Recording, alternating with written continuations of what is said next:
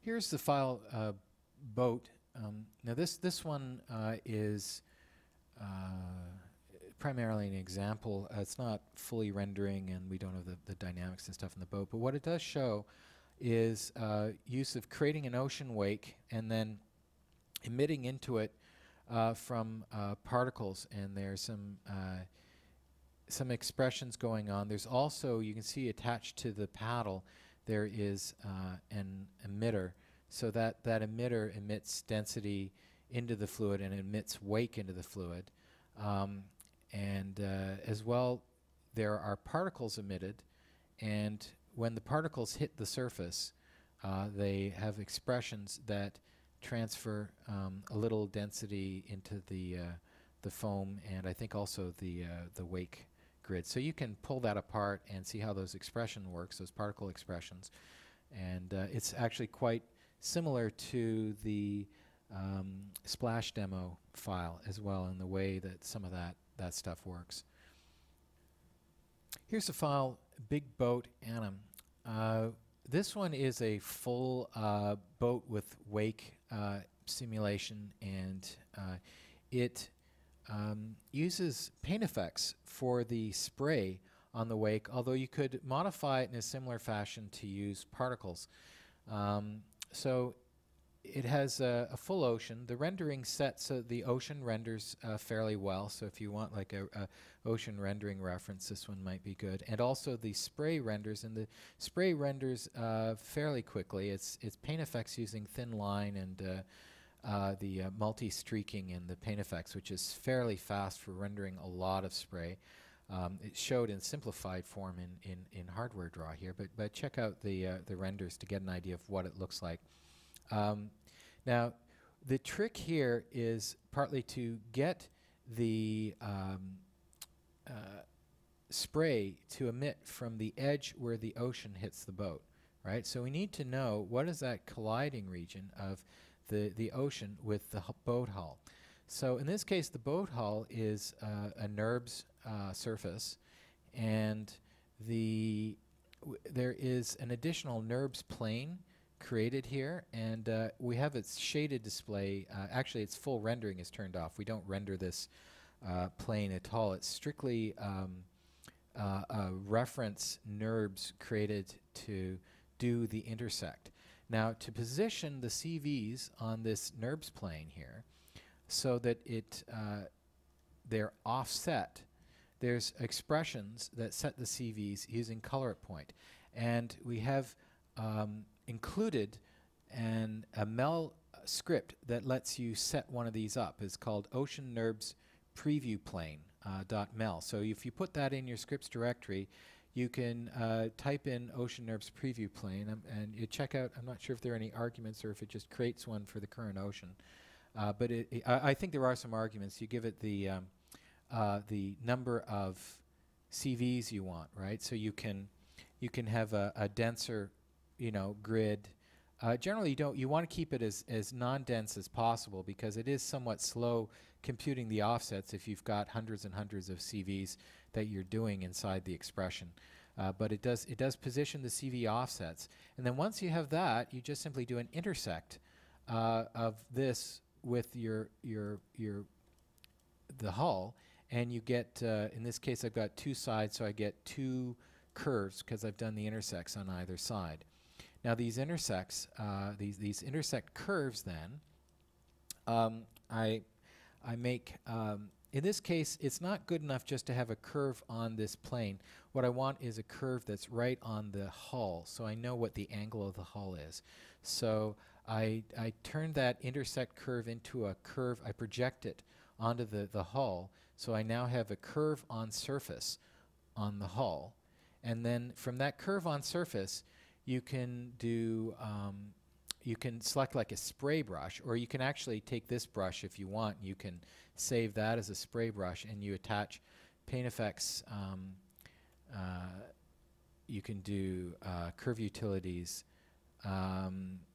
attach brush to curves. So you get like some kind of a spray brush, and you attach it, and then it creates a stroke that then follows that changing curve. So now we've got this paint effect stroke, and this paint effect strokes, if you look on the settings, the spray brushes. Here's one. It started with the sprinkle thing. We use a thin line, which is fairly fast to render lines. And then under tubes, it creates tubes, and we have some flow animation. So that determines, the flow animation determines how fast the gaps kind of move down the line. So if we slow that down, or we could even reverse it, we could have the gaps moving inwards. So now the spray is kind of hard to see in this because it doesn't display as well in hardware draw, but the gaps are now moving inwards towards the center of the boat, right? As it moves. So you can play with that to get the flow rate the way you want and stuff. There's some added. You can set the gap spacing. So if you want, you know, a lot of space between the gaps, and the gap size could be smaller, so you just have individual particles, or you could have big streaming things coming off of it. Kind of depends what kind of effect you're after on that. And the actual angle here, now you notice how the angle, there's more, it's longer here, and the angle's more vertical, and then as it goes to the back, what I've done is on the actual stroke, we've got pressure values, and the pressure is mapped to tube length, tubes per step, elevation. We have under the pressure settings here, you can actually hand edit these pressure values if you want. So I could set it 0, 0. It might not show up too well unless we play back a little bit. Yeah. Let's see. There's a lot of pressure settings to set. I think, is that the front? Okay, there's this other side. That's why I'm not seeing it. So here you can see the effect over on the other side, because we have two of these strokes, right? So by setting the pressure vise along the stroke, you can set where it's strongest and where you get the most spray. So I've tried to do it so there's more spray at the front here, right? If we made that like 5, then we'd get an enormous amount of spray sticking out on the front of that, right? It also affects the angle, so the angle's being pushed over maybe too much. So you can kind of control the way the pressure values map into elevation and stuff on the thing. So that gives you maybe more control than you'd get with particles. But another thing you could do is just take that curve and use it for particle emissions down the stroke. Notice there's a couple of other features with this in terms of the wakes. There are a couple of emitters back here and a wake emitter here to emit wakes and foam, so we get nice little streaming things off the back, sort of like the bow wake. So you can kind of more finely model the wakes associated with the object. And one other feature of this is that as the boat moves, you'll note that this NURBS plane moves with the boat. So what we do is we just simply take the translation of the boat, but not its rotation, and we attach that to the translation of this plane, so the plane is always in a position where it will intersect with the boat and give us those curves, even as it turns. Here's a render of the big boat anim file, and you can see we have a wake at the back with some turbulence in the foam, and also we've got the spray happening along the front edge of the boat. One problem with using paint effects for this spray is that you will get, as it moves up and down in this region, you know, if you get in close, the individual particles seem to be moving along a trajectory, but the whole trajectory they're moving along will move up and down as the waves move up and down, as that curve moves up and down, and that's somewhat unnatural because there should be a lag. When it goes up at the beginning of the spray, it shouldn't also affect the end of the spray, which is what happens because of the way the paint effects is actually non-dynamical that way. It's really more like a cycling sort of effect. So if you replace that instead with some kind of particle emission, you could probably get a pretty, you know, natural result there in the front.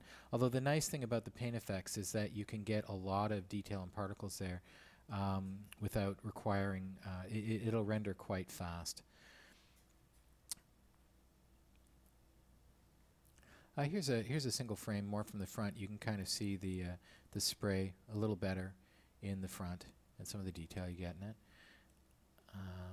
I've got another one from it shows more from the back, and you can see the wake structure and the shading on the foam.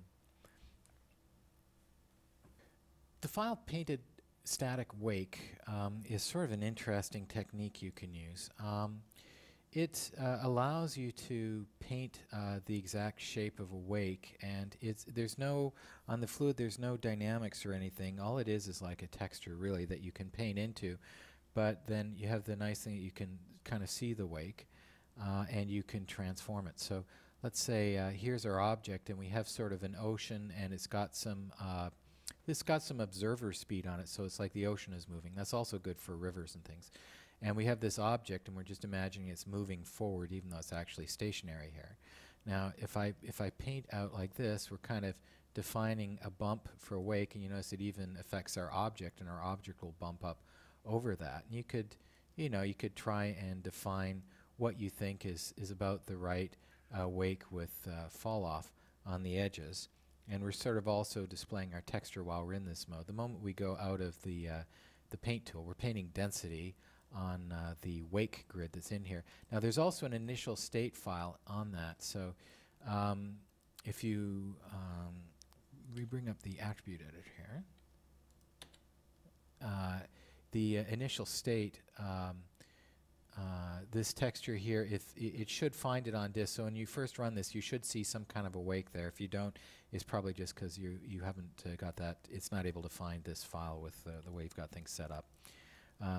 So this is obviously an extreme example, but you can also you can paint the foam. So if we go back, I've selected the foam grid, and we can, or hang on, no, I didn't select the foam grid. I've selected the wake. Let's go back. I'll select the foam. This is our foam grid here, and now I'll paint that. Now to paint into the foam, we'll add contents, do the paint fluids tool, and the options will set it to paint temperature now for the foam thing, and we'll just add into the values. And I mean, this is not very good, but you could do a real nice foam painting that looked about right. And there's even texture on this thing, so it'll add an animated texture to the foam you paint. So now we'll go back and look at it. So now we have the object, and it's emitting this enormous wake in the foam. Now we could pick our objects, and if we go and move them, we can actually move the wake through the water and follow our object, right? So that's a way without relying on any fancy stuff, just to get the exact shape of wake and have it move along with your character.